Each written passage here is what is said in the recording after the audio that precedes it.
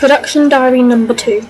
As you can see below, I've now completed my preliminary task, which is making a front cover and a contents page to Hayden News magazine.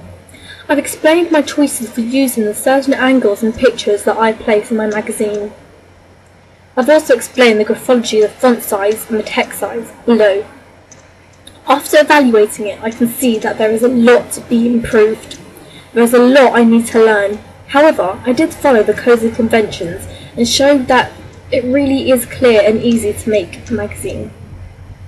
In this short video below, it showed you how I actually made the magazine.